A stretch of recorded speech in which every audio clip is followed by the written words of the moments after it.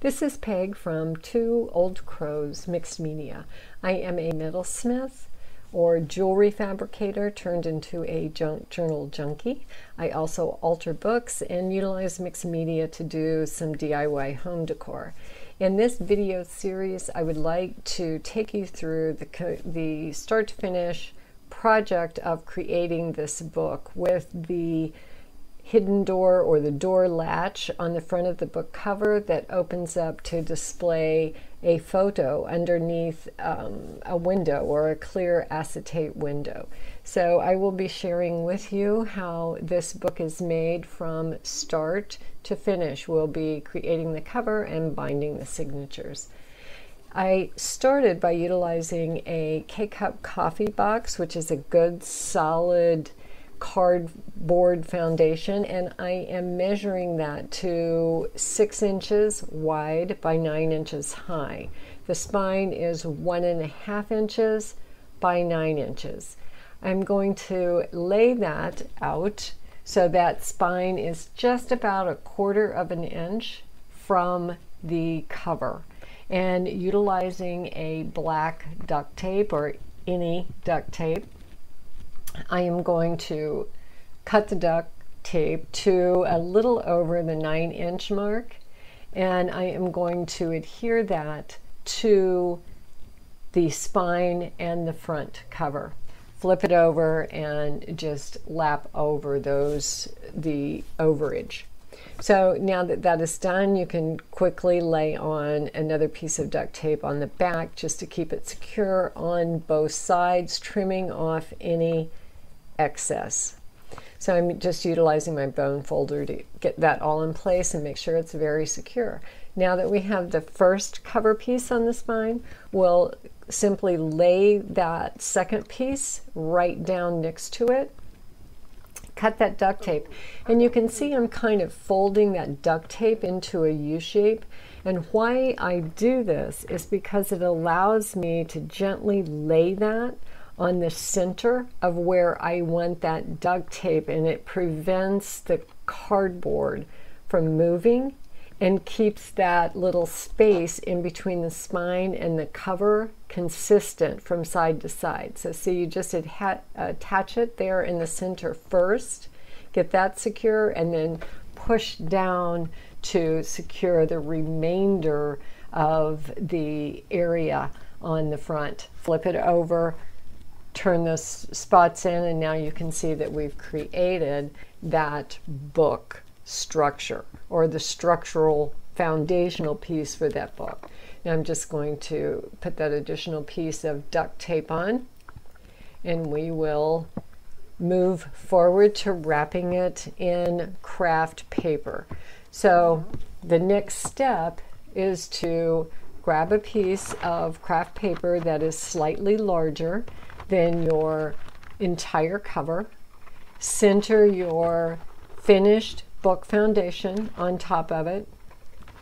I'm going to, just because the paper that I purchased came on a big roll and it has a tendency to roll up real funky on me when I'm working with it, so I'm just going to put a little bit of Mod Podge down to stick the book to it so I can work with it.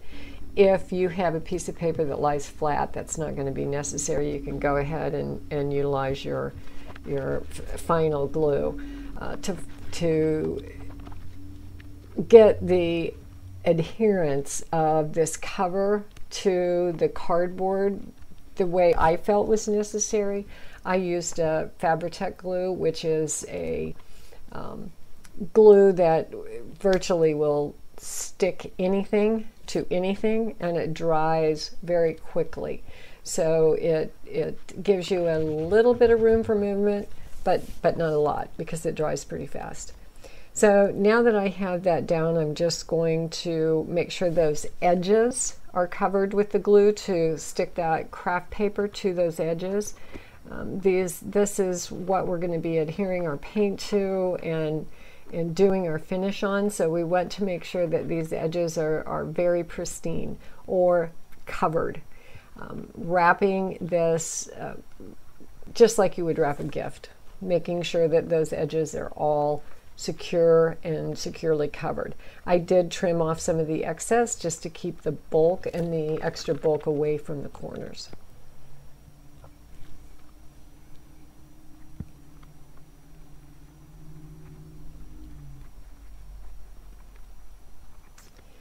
Again, I'm just using my bone folder to kind of ease out all of the wrinkles and bubbles. There will be some left, or there are always some left in my projects.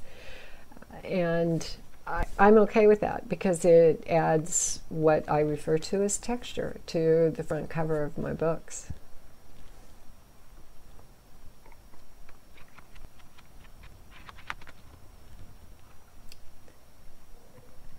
Now I'm taking my ruler and just kind of pushing that craft paper down into that spine, and then I'm going to come back and just do a slight cut and glue there to you know, adhere that really well. So this is the picture that I have chosen for this particular project, and now is the point in time where I want to cut out that window. So I am just taking that image and laying it down and measuring exactly where I want that window to be, and how much of that picture I want to appear through that window. And I chose this. There's a couple of reasons. This is a journal for me, and I had a little book of friendship that one of my friends had given me that has a lot of pictures of women together, and I chose this picture as it was two older women, and it just kind of reminded me of a journal where someone is journaling their life, what has happened to their friendships throughout their life. So I've taken my X-Acto knife and am just cutting along those lines I drew. I'm holding my ruler down to kind of guide the knife along those lines until I get a good deep cut. And as you can see, that has come out quite easily. So now I'm utilizing just a piece of fine sandpaper, and I'm sanding those inside edges to just get any little rough pieces of cardstock or cardboard off, and I'm putting my Mod Podge on to just make sure that that craft paper is adhered to both sides of that cardstock. And now I'm going to go over that once again and begin to put on an additional foundation or an additional layer to create some interest in that final cover. So I have chosen book pages that have come out of an altered book that I am working on, and I have just torn and prepared those to Mod Podge on all over the front and back cover.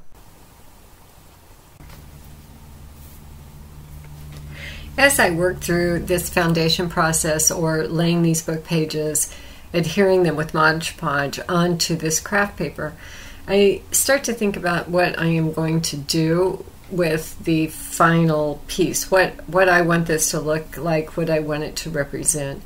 And you know, I'm referring back to that picture to create this entire look. So I see these two women, and I kind of think of a brick row house or brownstone, and you know, a couple of women standing in the street chatting with vines growing up on the house, you know, this brick distressed, etc. So we're going to kind of go for that look with that window that opens up to reveal these two women speaking.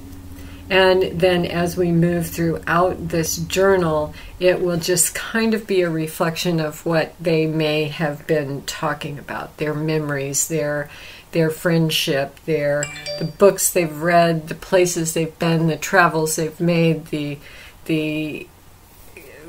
you know, the history of life, if you will. So it's kind of a great concept, I think, personally, for a journal, and I'm looking forward to utilizing it.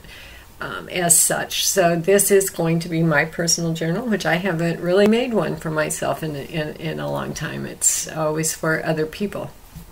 So what we're working towards is this cover that you see here, and the cover is going to have the little window that opens into the picture that reveals these two women talking. I have added a little bit of ephemera around the picture to kind of represent their life. So I hope you will join me and create this journal with me. And once again, thank you for watching. Please subscribe, hit the notification bell so you will be notified of the content that we are loading on a weekly basis. Thank you once again, and I hope to see you in the next video.